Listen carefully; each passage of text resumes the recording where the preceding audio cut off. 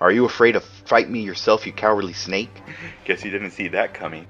That ice arrow came in clutch, dude.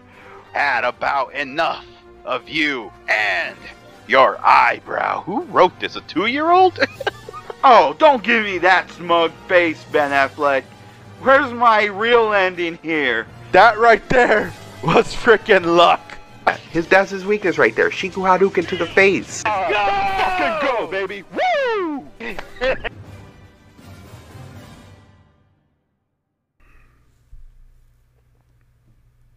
Together, Aladdin and Jasmine escape the Sultan's guards and run to Aladdin's home high above Agrabah. There, they enjoy the view and discuss their dreams for the future. Unfortunately, they are found by the guards, who drag Aladdin off to the palace dungeon and Jasmine back to her father, the Sultan. She's the princess? She's the princess. Aladdin is thrown into the deepest cell of the dungeon. But all he can think about is the beautiful princess. A strange old man appears offering to set Aladdin free if he will. Come on an adventure to the Cave of Wonders. Glad to get out of prison, Aladdin doesn't suspect that the old man is actually Jafar in disguise. And with that, welcome back everyone to the blind playthrough of Disney's Aladdin for the Game Boy Advance. I am your host, of course, MrESPNozaX. And in the last episode, we helped out Jasmine from the merchant who was trying to cut off her arm and everything, and stuff. We saved her, we defeated the merchant and everything like that, and we showed her around my home and everything like that. And unfortunately, we got caught by the guards and come to find out that she is actually the princess. Yes. So now, pretty much, Aladdin made a deal with an old man who freaking the game kind of spoiled it. Yes, it is Jafar in disguise, just how the movie was and everything like that. And pretty much, oh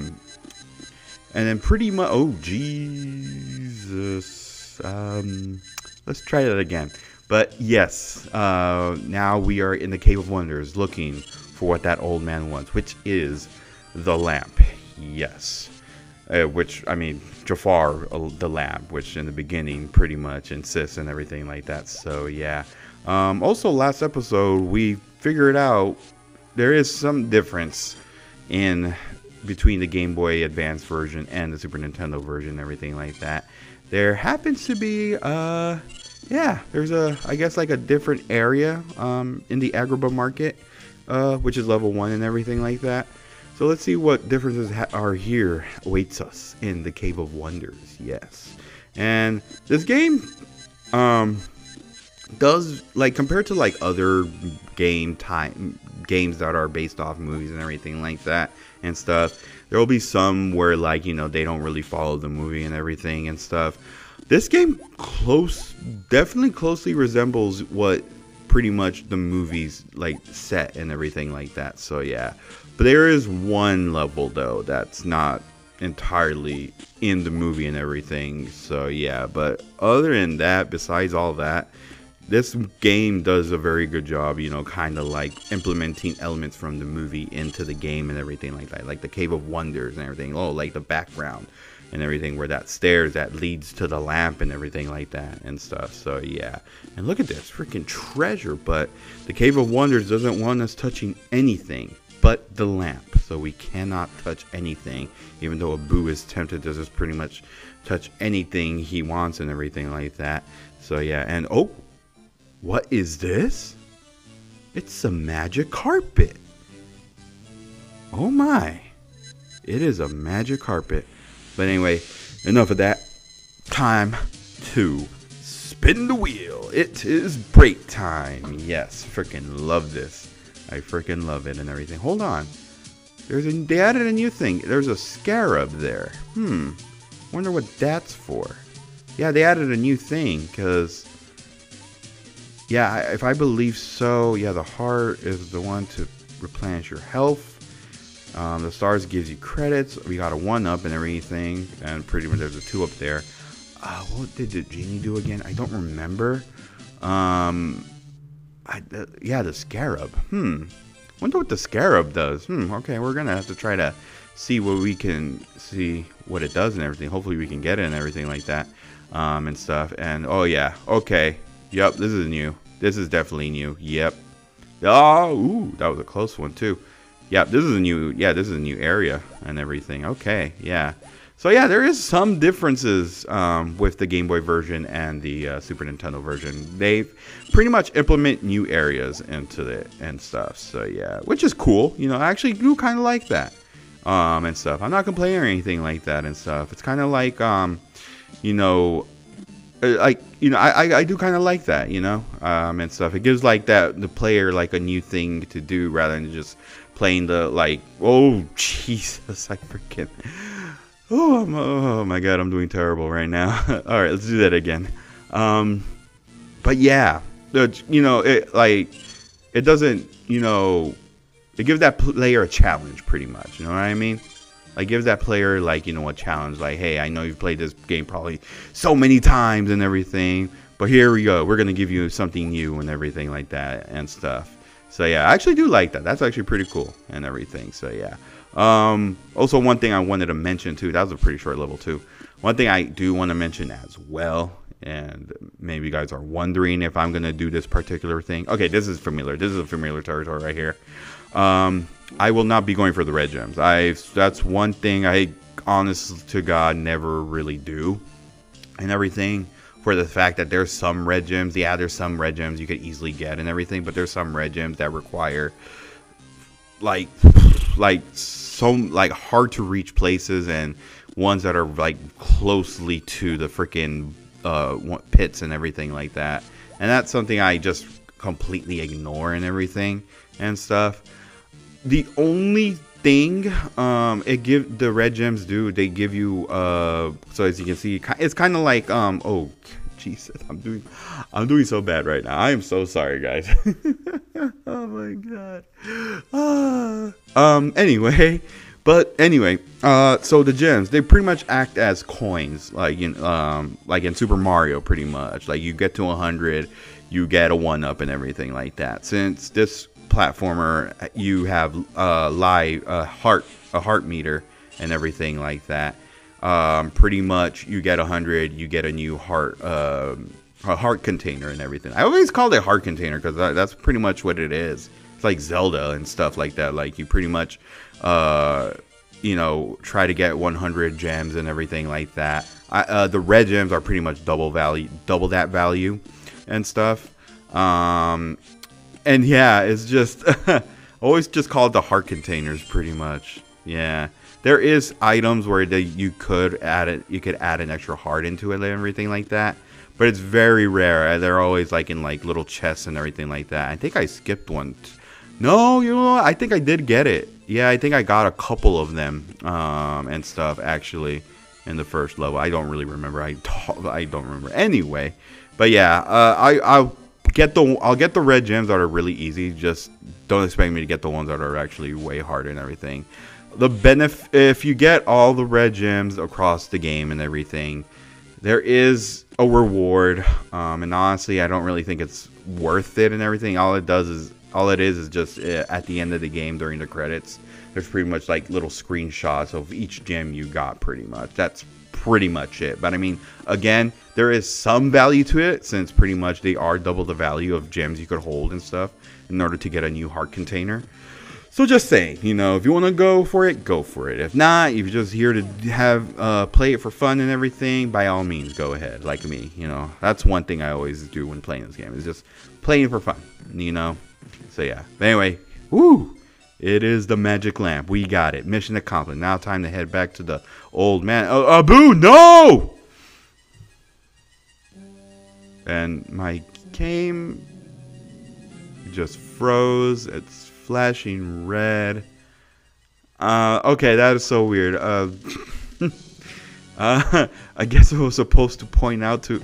So for those confused and first time watching this game and everything, pretty much Abu reached for the gem that monkey statue was holding, and everything like that. And remember, as soon as Abu touches the gem, as you can see, the cave begins to collapse.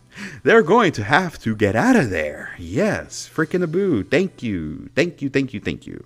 But yeah, pretty much Abu touched the gem, and we're not allowed to touch anything but the lamp. So now we're in this situation. Yes, so we are now in level 3. Still at the Cave of Wonders. Now we just gotta escape.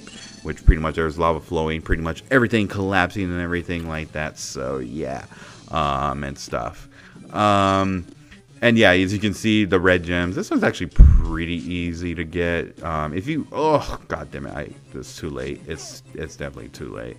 And that's one thing I also always recommend people, even when with the times I've done playthroughs, get the blanket. It is very helpful. It acts as a parachute and everything like that to control your jump and everything, and it comes in handy and everything. Because I gotta say, this version of Aladdin, man, like the platforming in this is, there's some moments where it's really ridiculous. So you know, that's why I say, you know, get the blanket and everything like that, and stuff. I will say, if you get like a game over and everything, you will lose the blanket, and stuff. But don't worry, there is going to be like little treasure chests, like you can see this one. That one, I do believe, if you didn't have the blanket, you'll get the blanket from there and everything. It's a very, very helpful item that you could use in the game and stuff like that. So yeah. Rah, the scarab, come back here. I need you. I need to find out what that scarab icon does. No. Oh, jeez. Yeah, oh, I almost got, oh, damn it. Ah, it's gone. It's gone. I almost had it. But one thing I also want to mention too, you don't instantly die.